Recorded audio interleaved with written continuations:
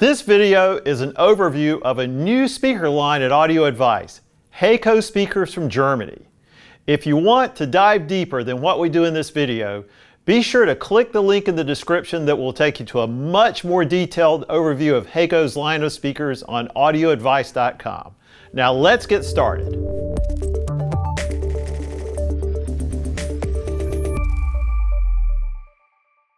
At Audio Advice, it's just in our DNA to be on the lookout for new products. I do have to admit, we have an affinity for companies that have proven the test of time though. In early 2021, I came across a very old German brand that had never been sold in the United States. The tech they were using for their speakers was pretty interesting. Actually, the thing that caught my eye was the fact they had gone back and found old speaker drivers from the early days of hi-fi. They had analyzed how these performed and found in some areas they measured as good, if not better, than most current speakers. Heco had then injected some new tech into those designs and came up with something pretty special. We asked for some samples and they made their way to my house where I checked them out. One of the bookshelf speakers turned out to be very musical with far more deep bass than you would expect from a medium-sized bookshelf speaker. They also had a stupendous three-dimensional soundstage. Build quality was top-notch, as you would expect from German engineering. The funny thing was, I had some confusion on the selling price of each versus a pair. I was evaluating them based upon what I thought was the price per speaker and thought they were great for that price. When I found out no, that was actually the price for a pair, we decided to become a dealer for these great German speakers on the spot. I'd like to tell you about the tech they use in all of their speakers, then go over some of the models that will be making their way to the United States for the first time. Heco was founded in 1949 by a group of German engineers. All of their products are 100% designed and engineered in Germany, then made in Asia. Heco's Fluctus tweeter is quite unique. Their engineers set out years ago to come up with a high-frequency driver that had the positive characteristics of a horn-loaded driver with even dispersion across all frequencies. The Heco engineers envisioned a tweeter flange that was actually multiple horns within the same structure. The result of their efforts is the Fluctus tweeter, and we have to say we've not seen anything like it on the market. Their measurements prove it does have a far more even dispersion pattern than a tweeter with a conventional waveguide. The Heco Fluxus tweeters extend way out beyond 20K, giving them a very open, effortless, sweet character. The material they came up with for the mid-range and woofer drivers is equally unique. In today's world, we see all kinds of exotic materials being used for mid-range and bass drivers. Heco went back to the golden age of stereo and rounded up some classic drivers. The one common trait they shared was they were all made from super high quality paper for the cone material. Heco measured these drivers and found the damping and magnetic field force was more symmetrical than many current day exotic drivers. This led them to wonder how you could take this classic design and apply modern tech to it. Heco takes German-made wool fibers that are about 1/4 to 1/2 inch long and adds these to the pulp mixture to improve the damping characteristics of the cone. After the wool fibers are added, water and specially developed chemical substances are added, and the whole blend gets run through an old-school machine they call the Dutchman, which twists the fibers perfectly to produce a lightweight, rigid, and well-damped paper cone. This whole process makes their paper cones cost over 10 times more than a conventional paper driver, but the result is a driver material that performs incredibly well. They call it their craft paper cone. Heco then uses a Kippel laser scanning vibrometer system to come up with the ideal magnetic force and damping characteristics for each type of driver. The great news is they do not reserve this tech for just their best speakers. The Fluctus tweeter and craft paper cones are used in all of their models.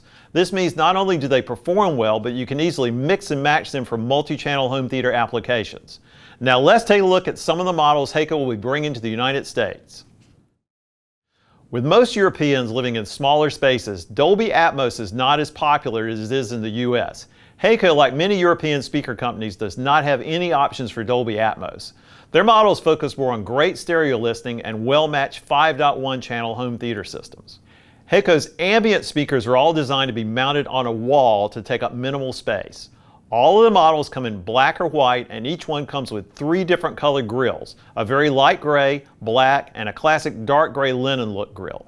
The neat part is, even though these models are very inexpensive, they use all of the tech I just talked about. The 11F is the smallest model in the Ambient series and is pretty tiny, using a 4-inch craft paper cone woofer and a 1.2-inch fluxus tweeter. The sealed cabinet is constructed of 0.59-inch MDF and is very solidly made. They come with keyhole mounting brackets on the rear, which push the cabinet off the wall about a 1/2 inch, which cleverly gives you room to access the recessed 5-way binding post. With such a small cabinet though, they do not go that deep in the bass region. For full range listening, you would want to add a subwoofer. However, these are perfect for wall-mounted surround speakers you can pair with all of the larger Heco models for a matched 5.1 system. The Ambient 22F moves up to a 5-inch woofer in a much larger cabinet. The cabinet is not only larger, but has a bass reflex design with a front-firing port, which not only gives them more bass punch, but improves their sensitivity. For small spaces, these provide pretty rich sound in a very small package that takes up no floor space. A pair of these could even be used for even fuller range wall-mounted surrounds for home theater. The 44F is the largest Ambient model and is almost 30 inches tall. These have dual 5-inch craft cone drivers mounted above and below the fluxus tweeter. This means they can be used as an on-wall stereo speaker or as an LCR speaker on either side of a TV, and one below the TV as a center channel. The 44F reaches down really low into the bass region, rivaling some floor-standing speakers. They're also very easy to drive with a sensitivity of 90 dB. If you use these as LCRs, you'll be very pleased with how musical they sound for your stereo listening side of things as well. Aurora is a more conventional range with a mix of bookshelf speakers, tower speakers, and a center channel and subwoofer. The baffle the speakers mount to is made of a very inert material, and to make it even more solid is shaped into an L that covers both the top and the front. It's finished with a silk matte black or ivory lacquer paint. The sides and rear are recessed in behind this baffle and are either in a dark or light colored wood finish. The look is really cool. The cabinets on all of the models are made of almost 1-inch thick MDF with extensive internal bracing. The rear binding posts are also more solid than you would normally expect to see for this price category. Heco also uses a very dead PVC material on the inside back of the cabinet to reduce resonance even more.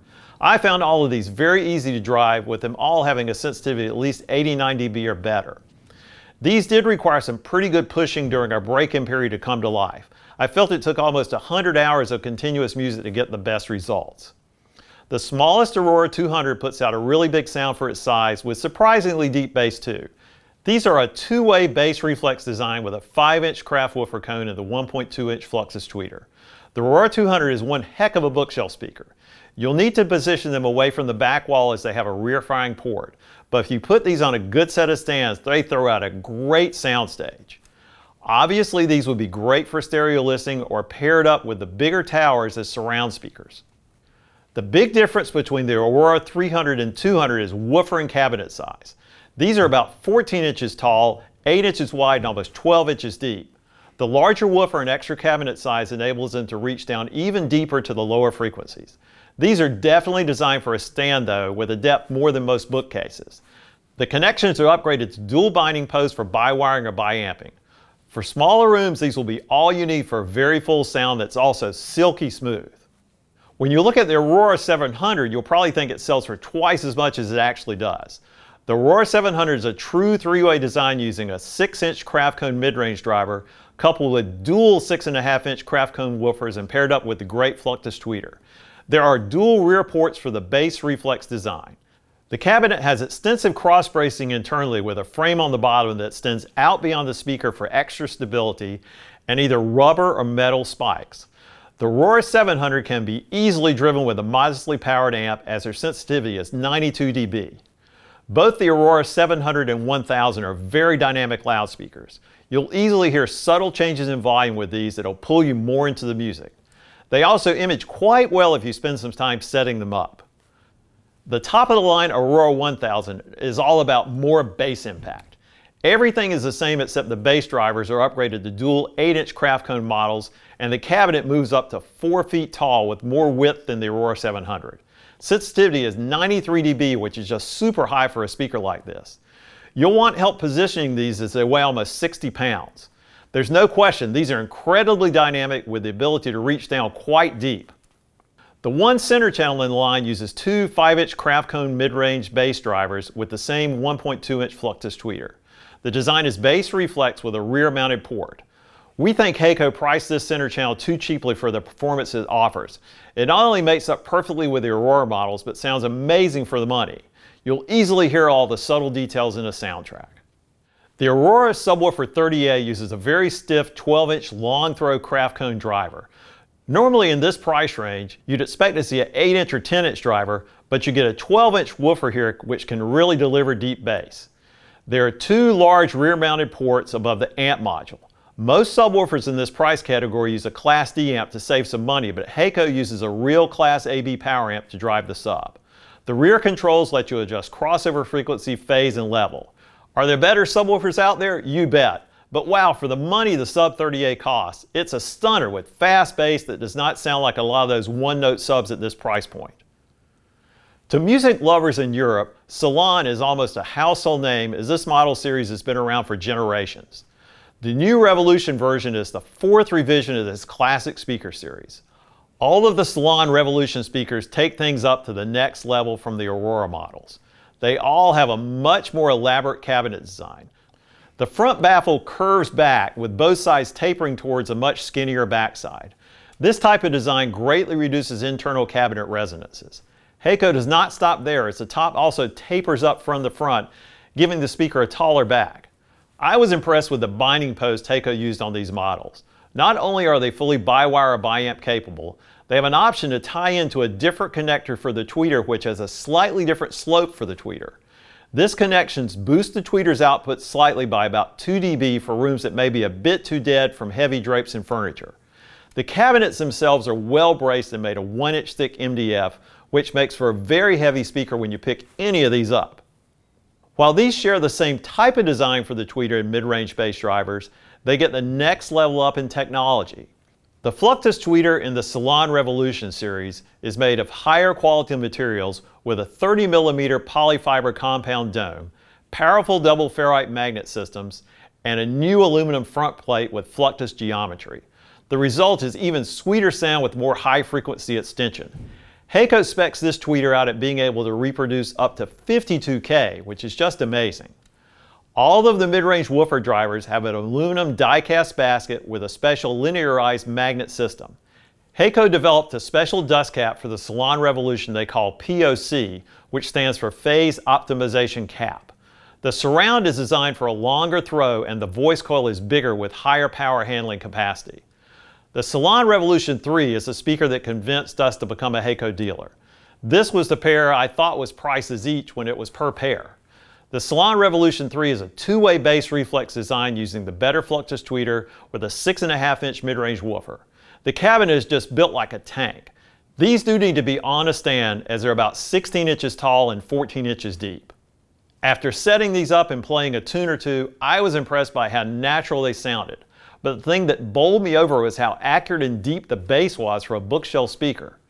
Everyone who heard these commented on how they could not believe how good the bass was for something this size. I tested these with a variety of types of music and every time they floated great image in front of me with no strain at all. I had these set up for quite a while and used them for some amp comparisons I was doing, and they reveal the differences between different amplifiers quite well. The Celan Revolution 9 takes everything the 3 does and puts it in a higher performing tower speaker. The cabinets are extremely well braced and weigh in at about 85 pounds, which shows you how beefy and solid they're made. It sits on aluminum cross braces that extend outside the speakers for a bigger footprint. These have massive metal cone spikes that are height adjustable. On the spikes, they're about 50 inches tall. Like the Celan 3, the drivers are upgraded to the Revolution 9. They use the same tweeter as the Celan 3 in a 3-way design. There's a 6.5-inch Heco craft cone paper mid-range driver, coupled with dual 8-inch craft cone woofers. With a sensitivity of 93 dB, they're very easy to drive and could be used with low-powered tube amps. They're capable of a high degree of resolution and will show off the benefits of a better amp. I do recommend these for a larger space where you can pull them away from the rear and side walls. Heco states they go down to 19 Hz, but they don't list their 3 dB down point. I didn't feel they get that low, but the bass they do produce is super fast and quite impactful. This is another model that has us scratching our heads at how Heco packs so much speaker in for the price. You might think they should cost twice what they do when you compare the driver set and build quality to other speakers. The Revolution 4 is the matching center channel for the other models. These have two of the 6.5-inch mid-range bass drivers used in the Celan 3 with a single tweeter in the center of the cabinet. They have the same curved sides, but the top of the cabinet does not angle up like the other Celan models. Heco spent a lot of time tuning these to reveal subtle nuances in the human voice. While Heco does not really have any Dolby Atmos options, if you want a high-resolution 2-channel system coupled with home theater, pairing the Revolution 4 center with either the Celan Revolution 3 or 9 will fit the bill. I hope this introduction to one of Europe's oldest speaker companies has opened your eyes and ears like ours when we check them out. We'll be setting these up in our stores for you to experience. If you have any questions about Heco or any other home audio or home theater gear, feel free to chat with us online, give us a call, or drop by one of our award-winning showrooms. Thanks for watching. If you enjoyed this video, be sure to give it a like and also check out the playlist section on our channel to easily find all the content you're looking for on anything home audio or home theater related. We'll see you next time.